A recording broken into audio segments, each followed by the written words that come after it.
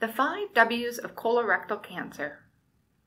In this video podcast, we will discuss the important clinical principles relating to colorectal cancer. The presentation objectives are organized into the 5 W's of colorectal cancer that you should remember. Who develops colorectal cancer? When does colorectal cancer develop? Why are some people at greater risk? Where does colorectal cancer occur? What do colorectal cancer patients present with? And finally, we will discuss how do we diagnose and manage colorectal cancer patients. Who develops colorectal cancer? Colorectal cancer is the 3rd most common cancer in men and women and the 2nd leading cause of cancer deaths. When does colorectal cancer develop? Most cases of colorectal cancer are sporadic and occur after the age of 45. However, 15 to 30% of colorectal cancer patients have a major hereditary component. These include patients with familial adenomatous polyposis, or FAP, and hereditary non-polyposis colorectal cancer, HNPCC, also known as Lynch syndrome. These patients can develop colorectal cancer much earlier in life. Most colorectal cancers evolve from benign lesions called polyps. Most colorectal cancer cases can be prevented through regular screening and removal of these polyps. Screening guidelines vary according to regional protocols. Why are some people at greater risk? High-risk patients include those with previous colorectal cancer or a family history of FAP or HNPCC. Moderate-risk patients include those with previous adenomas, long-standing inflammatory bowel disease, and first-degree relatives with colorectal cancer. Other risk factors include increased age, sedentary lifestyle, increased BMI, poor diet, and smoking. Where does colorectal cancer occur?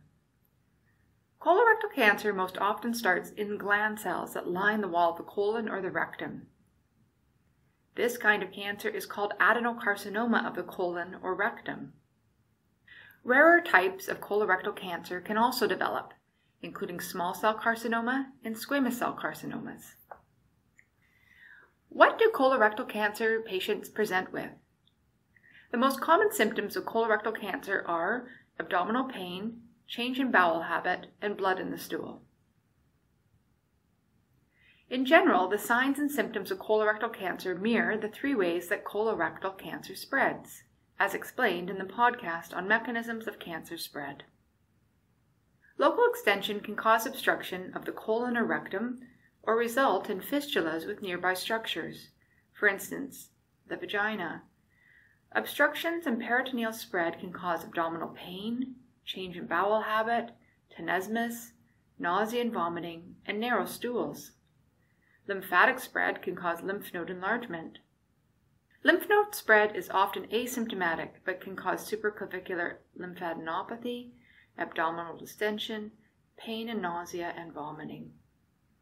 Metastases can cause symptoms depending on where the cancer is spread, such as respiratory symptoms if there is spread to the lungs, or right upper quadrant pain, hepatomegaly, or jaundice if there is spread to the liver. How do we diagnose and manage colorectal cancer patients? Diagnosis. Sometimes patients present with symptoms and signs of colorectal cancer that we mentioned in the previous section. More often, however, colorectal cancer is asymptomatic and is diagnosed by routine screening or by incidental findings of anemia on blood work. Patients with increased risk require more frequent screening than the general population. Guidelines for screening vary slightly by jurisdiction. In general, for patients with average risk, guidelines may include such tests as an annual digital rectal exam, combined with fecal immunochemical tests, FIT, or fecal occult blood tests, FOBT, every 2 years. If this test is positive, a colonoscopy is done to view the lumen of the rectum and colon and to take biopsies of any suspicious lesions. If the biopsy confirms colorectal cancer, then staging investigations may be done, which may include a CT scan of the abdomen and pelvis, chest X-ray, or other imaging tests, as well as serum CEA levels and tests for metastases if they are clinically indicated. Treatment. If the treatment is for curative intent, surgery is the main primary treatment. Adjuvant therapy may also be used in addition to surgery for higher stage cancers. For cancer of the colon, often adjuvant chemotherapy is given after surgery. For rectal cancer, both radiation and chemotherapy may be given.